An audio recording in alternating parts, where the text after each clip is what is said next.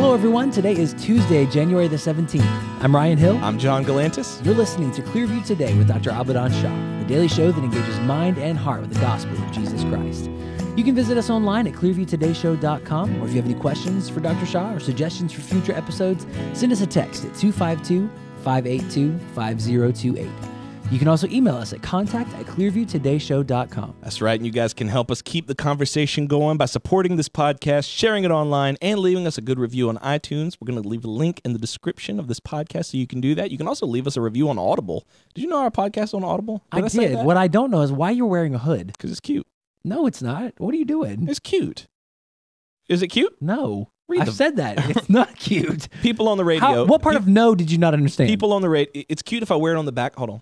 Wear it on the back of my head. Where's my phone? Thank you, David. All right, so the verse of the day today. Read the verse of the day. Comes from Psalm chapter 2, and it's verses 11 through 12. Serve the Lord with fear and rejoice with trembling. Kiss the Son, lest he be angry, and you perish in the way, when his wrath is kindled but a little. Blessed are all those who put their trust in him. It's not a very scary verse. Not a very happy verse of the day. But you know what's funny? We can't take for granted God's holiness, and we cannot take for granted his power. And I feel like when it's in those moments where we really comprehend just how mighty he is, it makes his grace that much sweeter. Yeah. We oftentimes think of God as either a God of wrath, who's ready to zap us with a lightning bolt, or a God who is just all love and everything's all good, no consequences for anything. Yeah. When in fact God is both just and loving. And it's not he's half and half. It's that he's 100% both, and it does not contradict his nature to do so. Yeah. Absolutely. Wow, that's uplifting. So we're kind of cut the intro a little bit short today. Well, because we got a big topic. We do have a big topic of an important one. Yeah, it's something that people have been asking for. Yeah, so we want to get to that content and give as much time for that content as possible. We're going to go get Dr. Shah in just a second. But if you have any questions or suggestions for new topics, send us a text at 252-582-5028 or visit us online at clearviewtodayshow.com. Make sure you're also following us on all of our social media as well. Yeah, you can watch the video episode on clearviewtodayshow.com. You can also watch it on our Facebook page, Clearview Today. That's right. We'll be right back.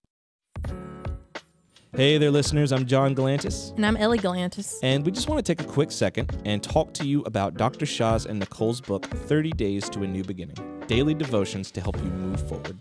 You know, this is actually the second book in the 30 Days series, and the whole point of this devotional is to help us get unstuck from the ruts of life. You know, when it comes to running the race of life, it matters how you start, but a bad start doesn't ultimately determine how you finish the race. You can have a good finish even with a bad start, and that's where this book comes in. No matter who you are or where you are in life, you're going to get stuck. Instead of going out and buying some gadget or some planner, like I know I've done several times. I know that's right. 30 Days encourages you to find your fresh start in God's Word. And life doesn't have a reset button, but our God is a God who does new things. His mercies are new every day, which means every day is a new chance for you to start over. You can grab 30 Days to a New Beginning on Amazon.com. We're going to leave a link in the description box below, and if you already have the book, let us know what you think about it. That's right. Send us a text, 252-582-5028. Share what God has done in your life through this devotional. Hey, maybe we'll even read your story on the air. Ellie, you ready to get back to the show? Let's do it. All right.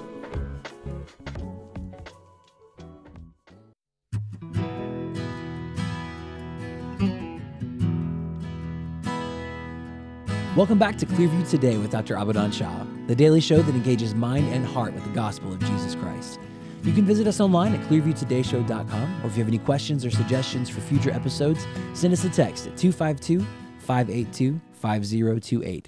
Dr. Shah, welcome back to the studio today. How you doing? I'm doing very well. Hope you guys are doing well. Doing well. I saw Ryan tried to fake you out there while you were drinking. I did. I'm sorry. I didn't have it in my peripheral. No, look, it's all good. Okay. It's all good. Okay. This is Pastor. He was like, that was yeah, I'm good. I don't know if Nick caught that. Eons, millennia ago, I worked as a waiter, and one of the worst feelings is when you ask a table a question and they've just taken a bite of food. Like, how's everything tasting? It like falls out on the table.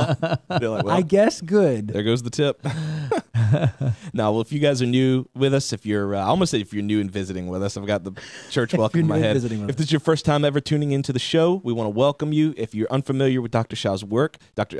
Shah is a PhD in New Testament textual criticism. He is a professor at Carolina University, author, full-time pastor and the host of today's show. If you want to follow his work, you can do so at abadanshah.com. That's right. Make sure you check out his Facebook page as well. His Public Figures Facebook page, Abadan Shah, PhD. Yes. You'll see lots of important updates there, lots of great content, scholarly articles, things that you can benefit from. So make sure, if you're not already, make sure you follow him on Facebook there. Absolutely. And so today's episode, we began a conversation on yesterday's episode, Dr. Shah, Right. talking through the book of Hebrews, talking about, why is church essential? Why does that matter? And we had some people write in and say, I'm really interested in this idea of church being essential, especially as it relates to our salvation. Can we lose our salvation? What does this mean? And lots of people wanted to know more information about that. So I was wondering if it's okay with you guys, if we could just take a deeper dive into the book of Hebrews as a whole today. Yeah. Sure. Yeah, Book of Hebrews is one of my favorite books in the New Testament. And the reason being is, of course, I believe it's Paul's letter. So I was just about to ask you, do you believe that Paul wrote it? Yeah, I believe so. And there are very reputable scholars who just laugh at that. Really? They just laugh at the idea that I would even suggest that Paul had anything to do with Hebrews. And they have a list of things that they point to and say, this is not Pauline, this is not Pauline, this is not Pauline. But there are just as well reputable scholars on the other side who say, this is Pauline, this is Pauline, this is Pauline. Right. And so we're not going to get into that in this radio show. Maybe for another episode. Yeah, we can do that another time. For another ep? Yeah. But I believe Paul wrote it. Okay. But I believe that this was written very sort of early on in his ministry. We typically put Paul's letter to the Ephesians or something like that, like very early on, right? One of his first letters. I believe the book of Hebrews was probably written pre-AD 70. Okay. Pre-temple destruction. And reason for that is, if you look at it carefully, you see a lot of references made to sacrifices, the Holy of Holies and things like that, which means it is still standing there. If that place is gone, and for me to be talking about it as if it's still there, right, something's not right. Right. Yeah. We're not designed that way to talk about things in the present as if they're gone. Yeah. Like I can't be talking about the Empire State Building. No, I can talk about the Empire State. Twin Towers. The Twin Towers. Yeah. Right. Yeah. As if the Twin Towers is standing. When you think about the Twin Towers, yeah. Well, wait, they're gone. They're gone. They're not there Unfortunately, sadly, they were destroyed. So 20 years ago. Yep. Yeah. So if I'm talking about them as if they're still standing, which means they're still standing, which means I'm talking pre-2001. Yeah. That's so Book of Hebrews, I believe, was pre-AD 70. Okay. Okay. That's one thing we know for sure. Where does this idea, or I guess why are people so fixated on this idea that you can lose your salvation? Like, where does this come from in Hebrews, and why is it such a sticking point for some people? It's almost like some people want it to be true. Yeah. Yeah. Oh, there are many denominations and doctrinal systems that are built on Hebrews. Okay. Hebrews is the linchpin. This is the one. Because there are 5 warning passages in the book of Hebrews. Can I quickly go over them? Please. Okay, the first one is Hebrews chapter 2, verses 1 through 4. Okay, so just give you one reference of that would be Hebrews 2:1. Therefore, we must give the more earnest heed to the things we have heard, lest we drift away. Drift away to where? Well, people have kind of filled in the blanks and drift away to lostness. Okay, there's another one in Hebrews chapter 4, but let's begin there in chapter 3, verse 7 to chapter 4, verse 13. And here in Hebrews 4:11 it says, "Let us therefore be diligent to enter that rest, lest anyone fall according to the same example of disobedience." Fall according to the same example? Does that mean that someone can fall away? Right. Right. Okay. Here's a third one. This is Hebrews chapter 5, verse 11 to chapter 6, verse 12. So let me just read Hebrews 6, 4 through 6, okay? "For it is impossible for those who were once enlightened and have tasted the heavenly gift and have become partakers of the Holy Spirit." You cannot get more saved than that, right? Right.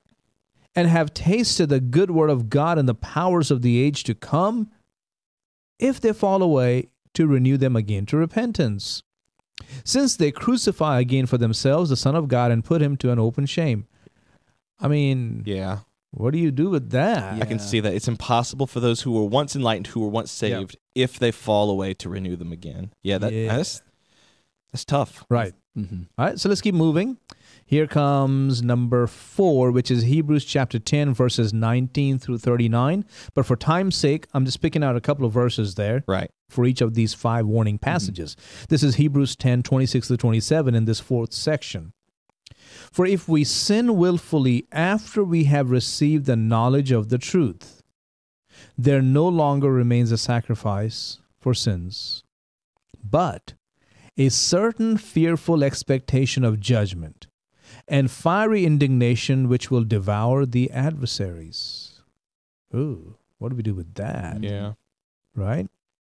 And then the last one, which is the number 5, the 5th warning passage, which is chapter 12, verses 14 through 29. For time's sake, I'm simply reading verse 25 of chapter 12. See that you do not refuse him who speaks.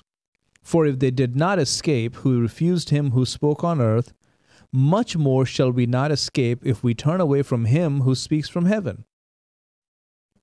There's the phrase, turn away from him. Yeah. Like we were there. We were there, but then we left. away. And then we turned away. Yeah, it's tough because they definitely imply, or it can be made to imply by our faulty reasoning, I think, that you can lose your salvation. Yeah.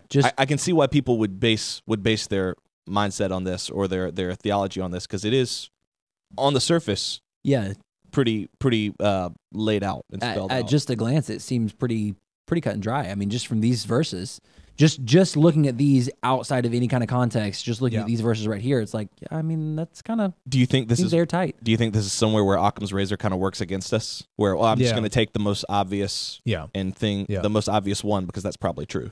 Not Occam's razor in its truest sense, right? Because in the truest sense, it has to be something clear, but it's not clear unless you take the context.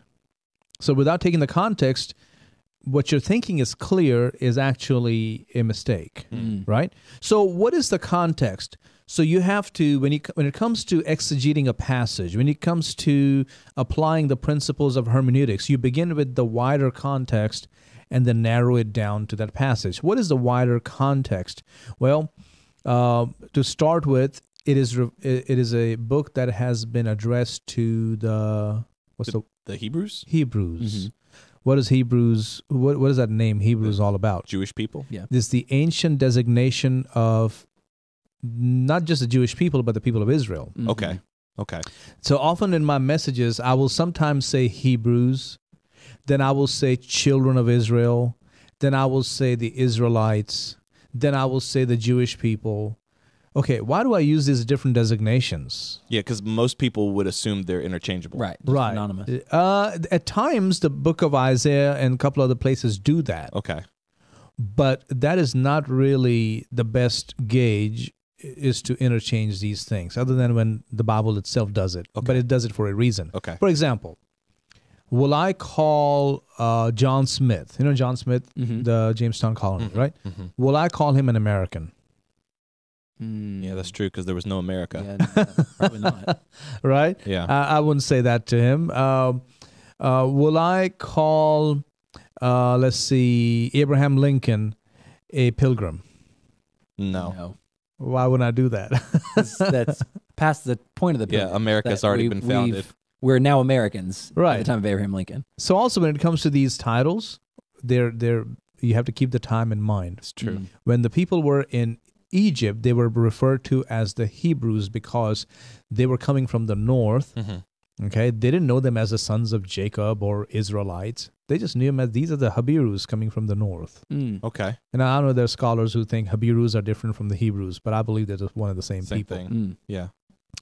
When they left Egypt, they are the children of Israel. Why children of Israel? Because they are just as naive and helpless as children. Wow. Okay. I hadn't considered that. I had never thought that designation. I just thought children of Israel, Israelites. Like the lineage. Yeah. And there is a place where the armies left Egypt and all that. So yeah, they were not like little kids running around. They were, of course, it's more metaphorical. Right. Then there is the Israelites. Mm-hmm. Who are the Israelites? These are the people who are now in the Promised Land. They had settled. That was their land. They became a nation. That makes sense. Passover made them a nation. But then you have the Jewish people, because some of the tribes are gone. 10 tribes are gone forever. So they weren't the Jewish people until they were in. It was Judah now. Right. That makes a lot of sense. Yeah. That makes a lot of sense.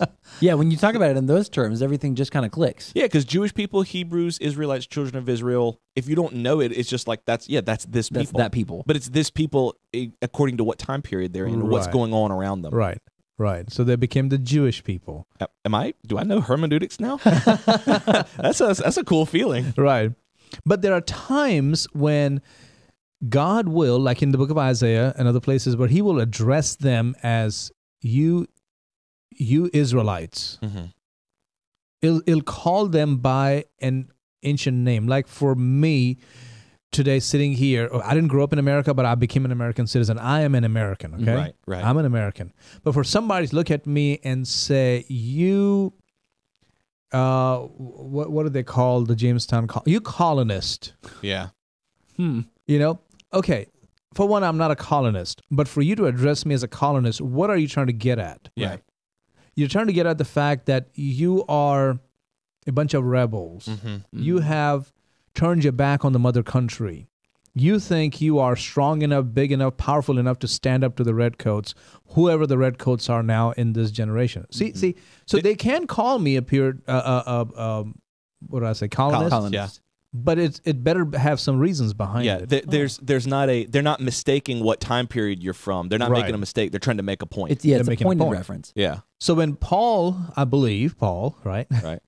This is my radio show. That's right. Yeah, it can be Paul. Hey, look, for the next 10 minutes, it's Paul. Hey, and if you have any questions about that, or if you want to know more about why Dr. Shah believes that it's Paul, write in, let us know. 252-582-5028. But don't add him. Don't add him. No.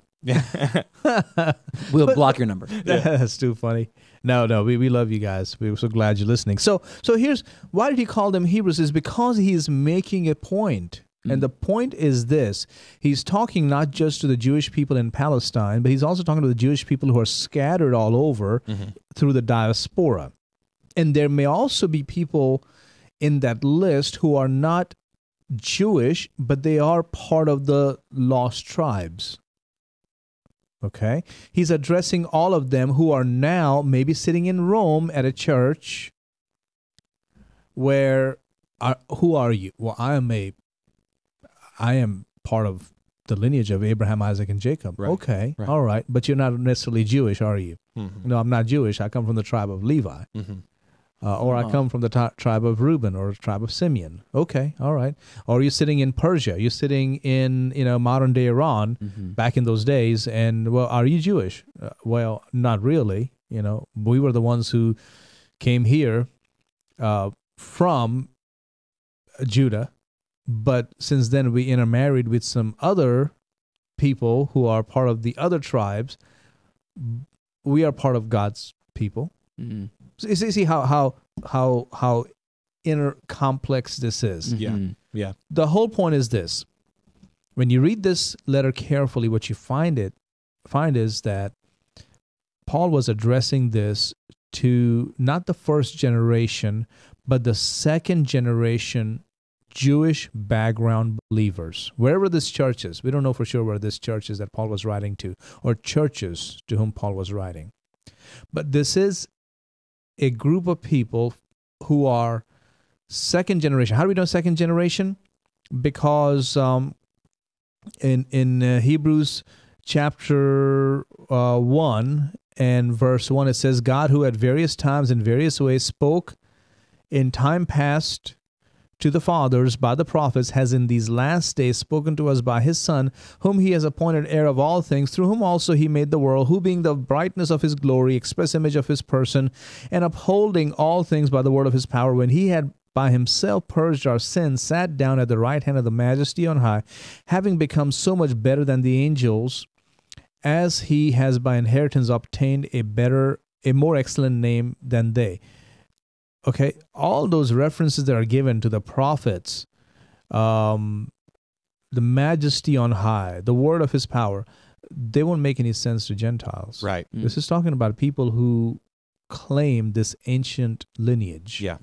But then in Hebrews 5:12, for though by this time you ought to be teachers, you need someone. Hebrews 2:3 is what I want to read first. How shall we escape if we neglect so great a salvation, which at the first, you're still with me on that? Which at the first began to be spoken by the Lord and was confirmed to us by those who heard him. So these people did not get saved through Jesus' ministry. Yeah. They got saved through the ministry of those who had heard Jesus. It's starting to make sense, because if these Jewish believers, or if these Hebrew believers that Paul is writing to are second, third generation, then it's very natural that they will start to slide away. Right. It's natural that they will start to. I'm starting to see. I'm not quite there yet, but I'm starting to see where Paul is going. Right. These guys are turning away. Right. And I'm taking my time explaining this, because if you do it quickly, people still go, yeah, but it still doesn't make sense. Right. Because everything I read is saying that once you are saved, you can be lost. Right. So we have to come back and really pay attention to these markers, these clues that are in the text.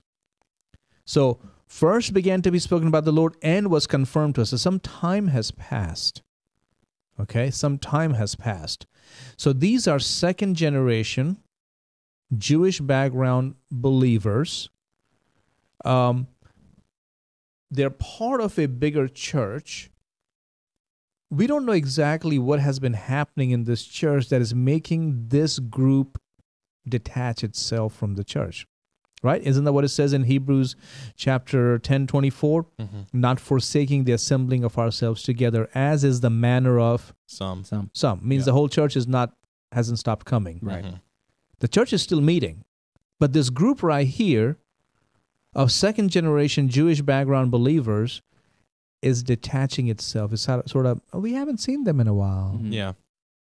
What's going on with them? Yeah. But now when you pay attention to the context, read those first 5-6 chapters, Paul is, in a sense, even chastising them. He's telling them in verse 12 of chapter 5, I started reading this earlier, for though by this time you ought to be teachers, you need someone to teach you again the first principles of the oracles of God, and you have come to need milk and not solid food. It means you're going back to the elementary principles. What's wrong with you? Right. Why are you going back? Why are you retreating in your faith? But then if we pay attention to the whole 4 or 5 chapters, Paul, I believe, spends time telling them how Jesus Christ is superior to everything in the Old Testament. What is he superior to? I mean, let's just pay attention to this just for a few minutes.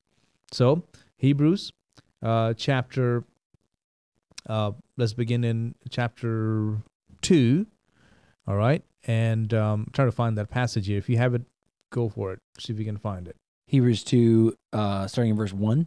Yeah, what does it say there? It says, therefore we must give the more earnest heed to the things we have heard. Okay. All right, so let me back up even for a second. Okay, let's back up a little bit further back. Hebrews 1:5. For to which of the angels did he ever say, you are my son, today I have begotten you? So Jesus is superior to the angels. Right. Now chapter 2, and let's go to verse 5. For he has not put the world to come, of which we speak, in subjection to angels. He is superior to angels. What else? Let's go down here. Hebrews chapter 3, verse 1. Therefore, holy brethren, partakers of the heavenly calling, consider the apostle and high priest of our confession, Christ Jesus, who was faithful to him who appointed him, as Moses was also faithful in all his house. For this one has been counted worthy of more glory than who? Hebrews chapter 3, verse 3. Hang on. For this one has been counted worthy of more glory than Moses, right? So there you have it again. Going down over here, it talks about the rest that the people of Israel failed to receive in the wilderness. But then go to Hebrews 4:14. Seeing then that we have a great high priest who has passed through the heavens, Jesus, the Son of God, let us hold fast our confession. We do not have a high priest who cannot sympathize with our weaknesses. Right. The high priests of Israel were wonderful people, but they could not truly connect with God's people. Let's see. So he's also superior to the angels. What else do we have here? Let's keep going here. Hebrews 6:13, for when God made a promise to Abraham, because he could swear by no one greater, he swore by himself, saying, surely blessing I will bless you, multiplying I will multiply you, on and on. Verse 19, this hope we have as an anchor of the soul, both sure and steadfast, and which enters the presence behind the veil, where the forerunner has entered for us, even Jesus having become high priest forever according to the order of Melchizedek. But Jesus is even greater than Melchizedek, right? If you keep reading chapter 7. Then going down to chapter 8, talking about the sacrifices. What is that passage at? The blood of bulls and goats. Hang on. Passage here. That even, here it is. Hebrews 9:13. For the blood of bulls and goats and the ashes of a heifer, sprinkling the unclean, sanctifies for the purifying of the flesh. How much, what's the word? More shall the blood of Christ. Now, I know our time is up, but I want to come back and pick this up because all of these imageries will not make sense to a person who was purely Greek, right, or Arab, right, or Egyptian, or Syrian, or Mesopotamian, or some Persian. This makes sense only to Jewish people, i.e., the Hebrews. So, second generation Jewish background believers are being told, why are you going back to the inferior things of the old religion? Right. Falling away and fading back and going back has a very different meaning to them than it does to us. Because we here fall away and think, okay, you're just not a Christian anymore. Right. To them, it was, you going back to the old? Why? Right. That's ludicrous. Right. All those things are pointing to him. He is superior to them, and he is the fulfillment of them, and you're going back to the shadows? So it had nothing to do, well, maybe not nothing, but it was not about losing salvation and going to hell. No. Got it. Maybe we can cover that next show. Yeah. Let's cover it tomorrow. That's awesome. If you guys enjoyed today's topic or you have suggestions for future episodes, make sure you let us know by sending us a text at 252-582-5028. Or you can also visit us online at clearviewtodayshow.com, and you can support us financially on that same website. We're grateful to all of our giving partners, grateful for this partnership that we've established with you and our Clearview Today family, and grateful for the impact that we have because of your support and the number of lives that we can reach with the gospel. That's right. The question for today comes from Thomas G. for you, Dr. Shah. Okay. Thomas wants to know, what Bible translation do you personally use for study?